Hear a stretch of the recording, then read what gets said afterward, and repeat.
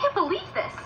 That snotty Chrissy Vanderwood from down the road just RSVP'd. But I thought she stopped talking to you after she transferred to that fancy French school. She did.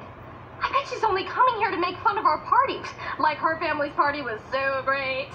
It was so great. Hey, Daisy. Is that your princess thingy? Yes. You were so nice to include one of my traditions in your festivities. This is perfect.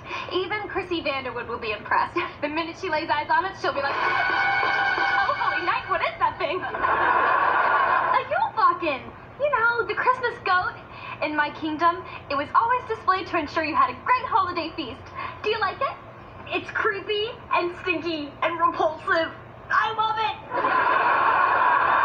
Is it supposed to smell like that? Oh, heavens no. He should smell way worse than that. His garlic and manure crown must have fallen off in the yard. Be right back. What are we gonna do? This thing is hideous. If Chrissy gets a sniff, she'll tell everybody our party was a joke. All of her French friends will be like, that's how French people laugh, right? Mom, you haven't hung the wreath yet? I ran out of time. It smells terrible in here. I thought we sent Brett and Chet to the mall.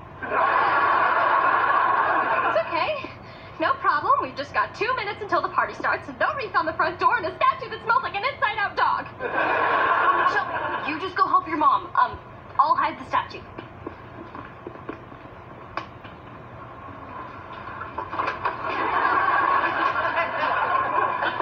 I can't believe we forgot to fill the ice bucket. I'll get it. That's odd. How'd you get in there? Shelby, can you bring me the batteries? My tie won't light up. Go. I'll handle the goat.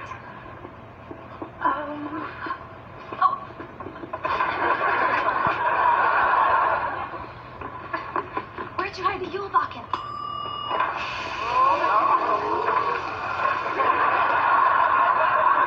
That's so strange.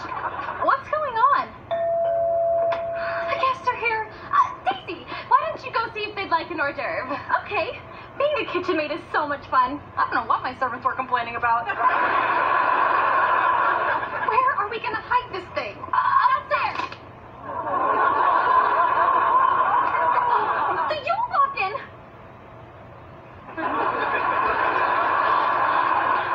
What happened? It was an accident. Oh, this is bad. The Yule Bakken needs to be honored. He protects your festivities. But if harm comes to him, he unleashes a horrible curse on them. Are you saying our Christmas party is cursed? Did I hear the doorbell? Just hope it isn't those insufferable Vanderwoods. Of course you'd be the first to get here. It's Chrissy. Look at that stupid beret. Man, I want one so bad. Quick, Dad, light the tree. You have to send these people home. They're in danger. Daisy, there is no such thing as a Christmas curse.